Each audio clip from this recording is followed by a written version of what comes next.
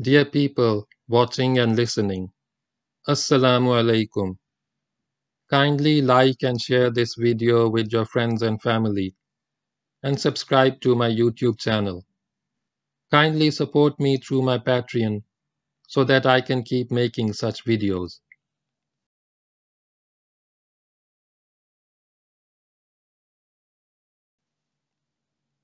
Start of Chapter 3. The Bible, an Anthology on Incest. A kind reminder that the link to the combat kit is in the description below. The reader is naturally shocked to find such a heading in a book attributed to God. One has to read it to believe it. Quickly, the reader refers to page 13 to savor the spiciest part of Combat Kit. First, at the head of the page is the definition from the New Collins Dictionary. Incest.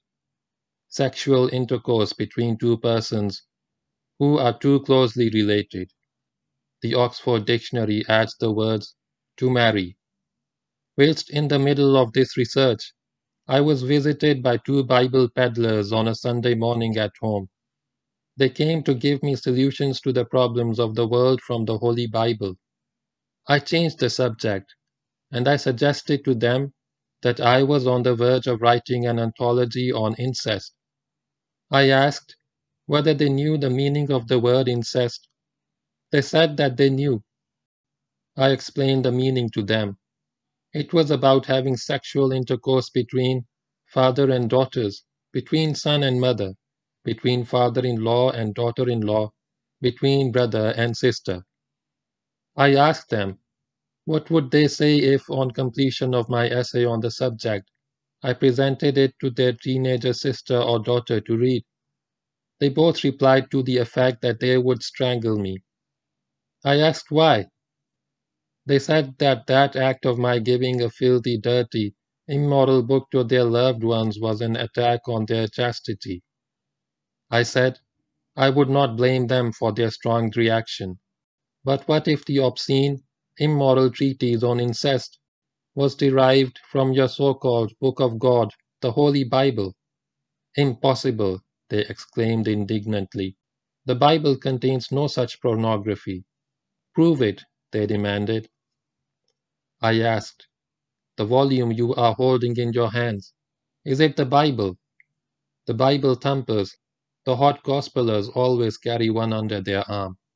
Yes, was the answer. Can I have a look? It was handed to me. I opened it to Genesis chapter 19 and pointing to verse 30, I asked one of them to read.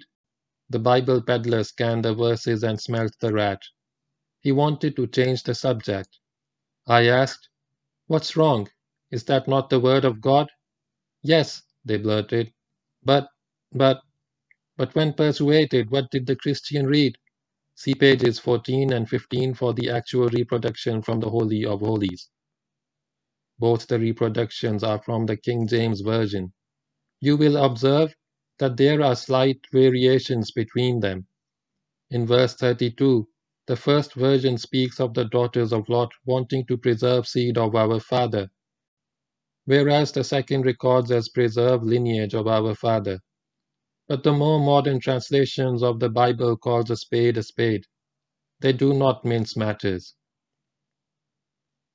That night they, both the daughters of Lot, gave him their father Lot wine to drink, and the older daughter had intercourse with him.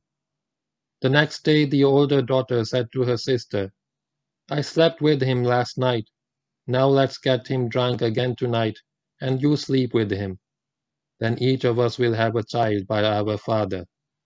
So that night they got him drunk, and the younger daughter had intercourse with him.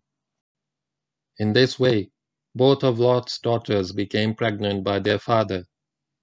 Holy Bible, Genesis, chapter 19, verses 33 to 35, from the Good News Bible in today's English.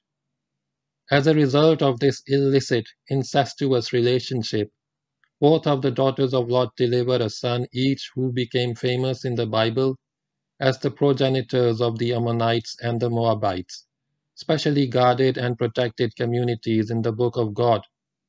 The Jews were to exterminate the Palestinians. Nothing that breeds was to be spared.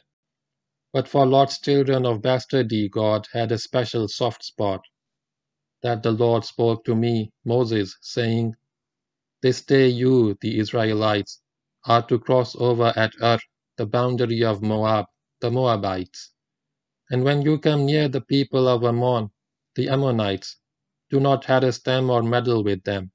For I will not give you any of the land of the people of Ammon as a possession, because I have given it to the descendants of Lot for a possession." Holy Bible, Deuteronomy, chapter 2, verse 19.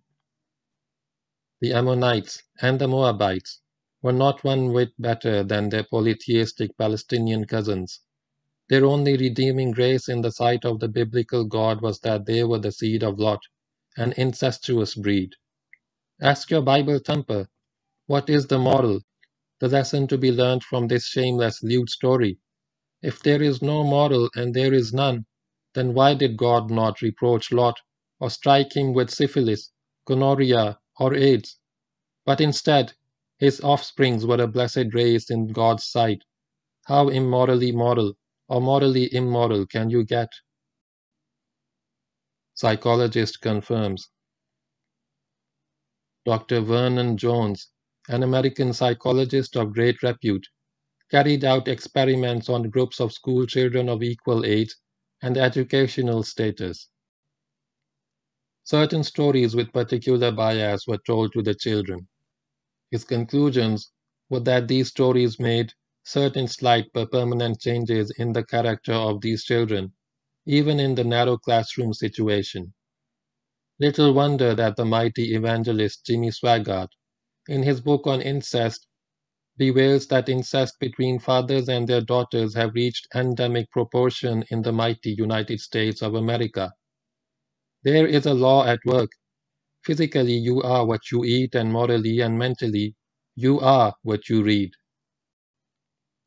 Before proceeding further, open your Bible at Genesis chapter 19 at verses 30 to 36 and write across the top on 2 pages in big, bold handwriting, "Incest between father and daughters," and underline it.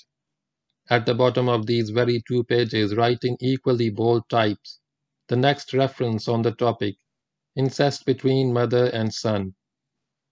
Find the next reference in your own Bible, Genesis chapter 35, verse 32. Having opened Genesis 35, frame verse 22 and write as a heading across the 2 pages in bold, "Incest between son and mother," and underline. At the bottom of the said pages, write "Incest between father-in-law and daughter-in-law." Find Genesis chapter 38, verses 15 to 18, and repeat the exercise of supplying the page number and framing the verses as you had done in the previous 2 examples. And get back to your combat kit, pages 13 and 14, and complete the exercise of marking your Bible to confront every Christian crusader who knocks on your door. The better your preparation, the swifter will be the flight of the Bible peddler. Glance once more at the previous 2 pages, 18 and 19, and their heading, "Incest between son and his mother." Read verse 22 there. Both the reproductions are from the most renowned King James Version. The larger types are from the KJV in its 5th major revision. After revising the book 5 times over, the Christians still call it the King James Version. Compare the 2 reproductions of this one verse 22. They begin, "And it came to pass," and so it happened. The Christians have not yet freed themselves from the once upon a time syndrome. Modern translations, more explicit.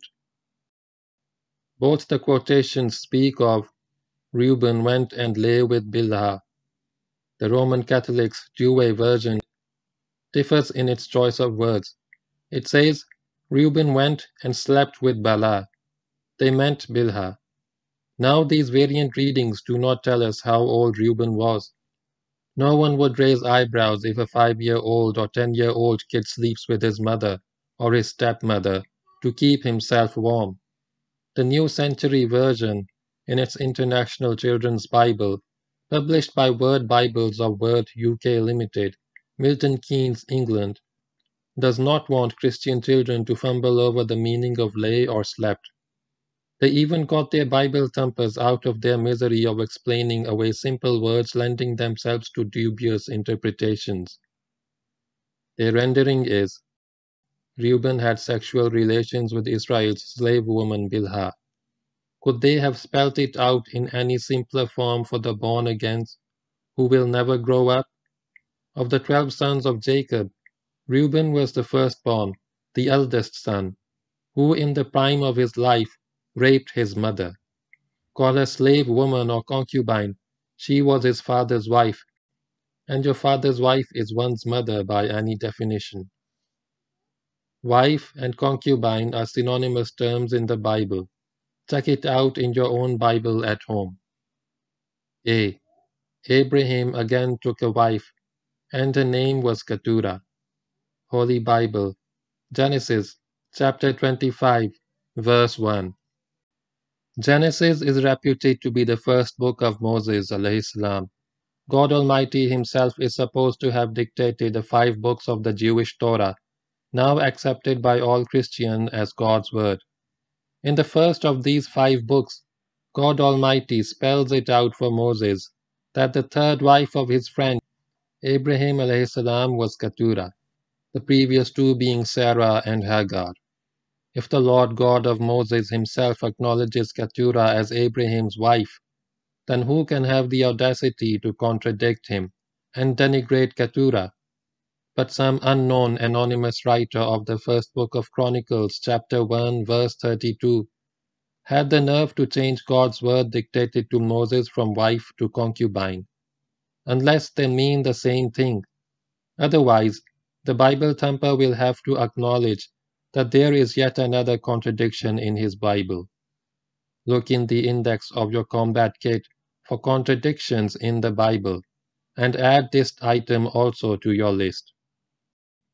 Reverting to the subject marked at the bottom on pages 18 and 19, that is incest between father-in-law and daughter-in-law. After having completed the exercise as instructed on page 17, that of framing verses 15 to 18 of Genesis chapter 38. This chapter 38 is very effective also in proving that Bible is not the word of God. End of chapter 3.